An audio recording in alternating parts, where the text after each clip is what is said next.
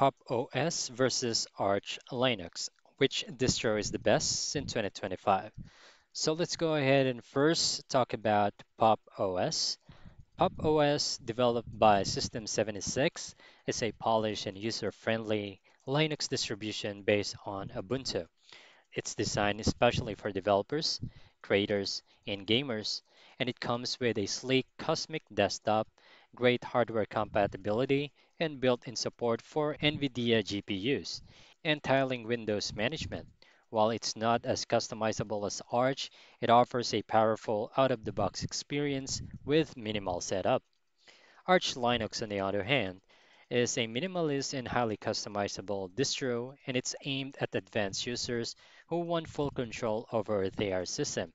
With a rolling release model and access to the AUR, it delivers cutting-edge software and maximum flexibility. However, it requires manual configuration and a solid understanding of Linux, making it more suited for experienced user. And that's it. Thank you guys for watching. I'll see you in the next one.